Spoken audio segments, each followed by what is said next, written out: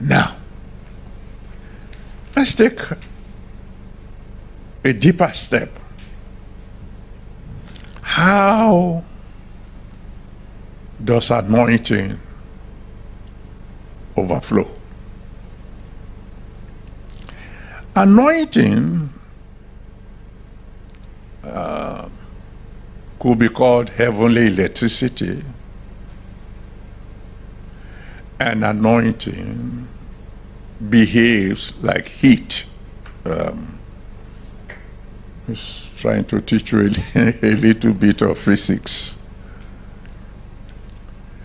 And so heat can be transferred from one point to another 3 ways, just like electricity. The first way anointing can therefore move from the anointer to the anointed is, one, by a process called conduction, if we are using a scientific term. It simply means by direct contact. Direct contact.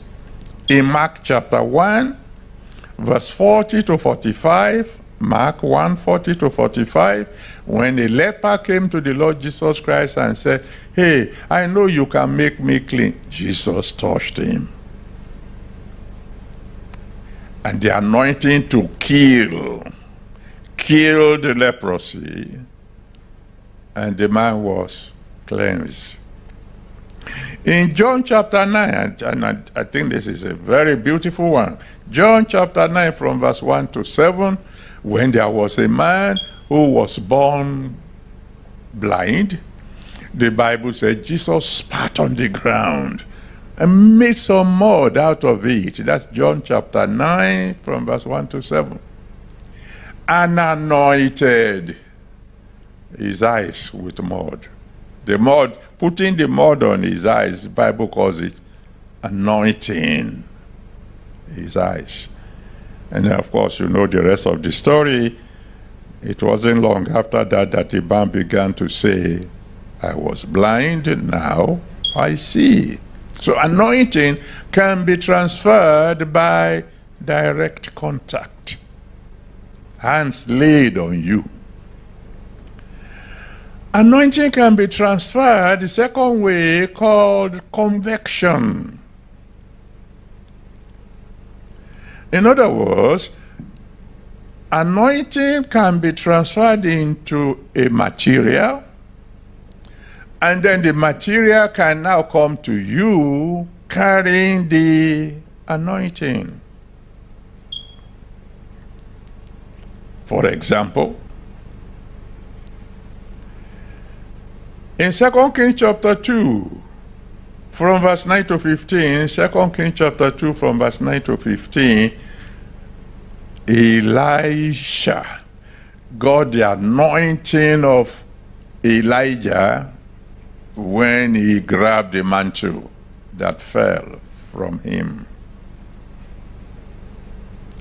In Acts chapter 19 from verse 11 to 12, Acts 19 from verse 11 to 12, the Bible tells us God performed special miracles by the hand of Paul, because from his body aprons and handkerchiefs were taken to those who were sick, and they were healed, and the demons left those who were possessed.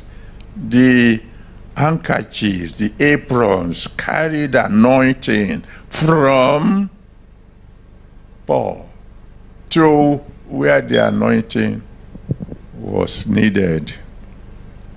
That is another way of transferring anointing from something that has come in contact with the anointer to the one who needs to be anointed.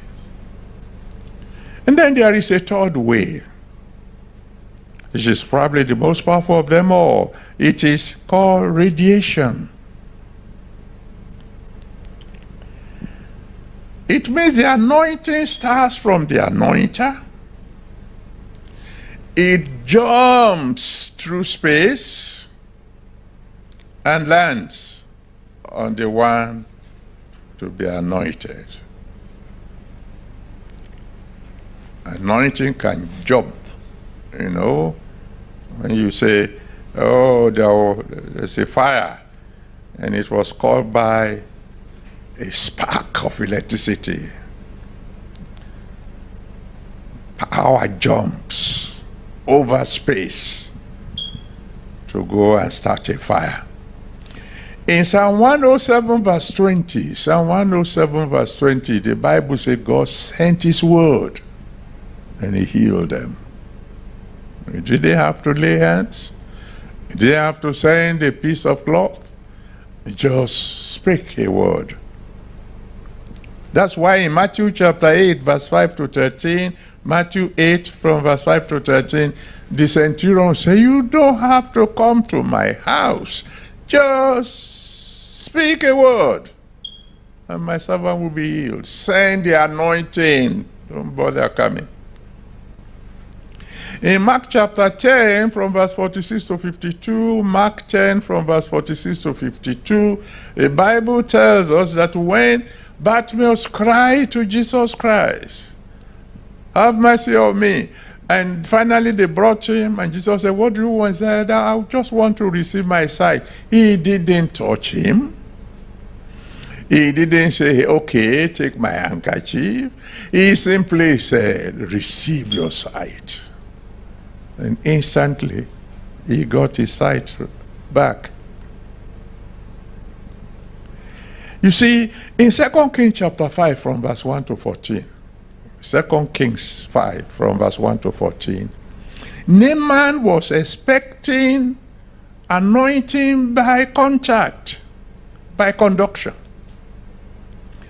He said, I thought this prophet would come out, lay his hand on me, and call on his God, and cure me of my leprosy. But unknown to him, anointing had already gone from the mouth of Elisha into River Jordan. By the time he got to River Jordan, anointing was waiting in the river. In the name of the one who sent me, I am sending anointing to you today. Amen. Receive it for your healing. Amen. Receive it for your deliverance. Amen. Receive it for your breakthrough. Amen.